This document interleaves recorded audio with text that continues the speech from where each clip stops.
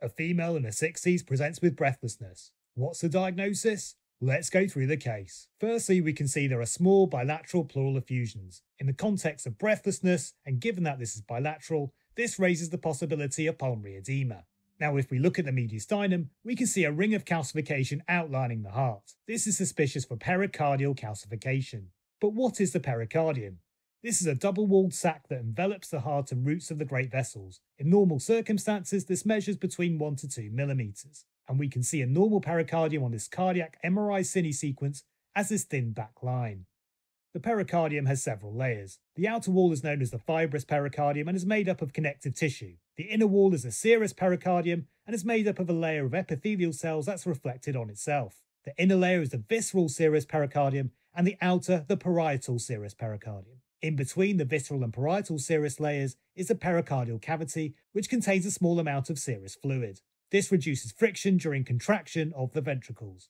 Now, what can cause calcification of the pericardium? Most causes are things that cause inflammation of the pericardium. More than 50% of cases are thought to be idiopathic, otherwise there are a range of causes, including infections such as TB or viral infection, iatrogenic causes including previous radiotherapy or cardiac surgery, connective tissue diseases, and metabolic causes such as uremic pericarditis.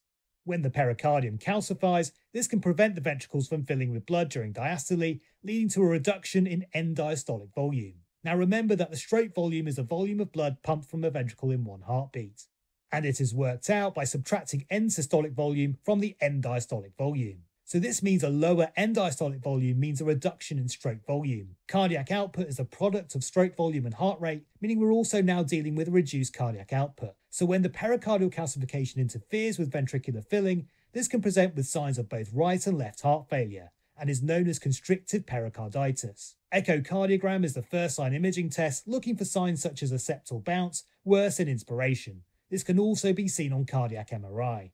CT can also be used to assess the degree of calcification, and in this case we can see diffuse calcification affecting the pericardium. A restrictive cardiomyopathy can cause similar physiology and clinical symptoms. Here the heart muscle becomes stiff rather than the pericardium, and the treatment is different. Some cases of constrictive pericarditis are treated with surgery, however this is high risk and done in selected patients. The rest are medically managed. So the lesson here is not to miss calcification of the pericardium, which can be a sign of underlying constrictive pericarditis.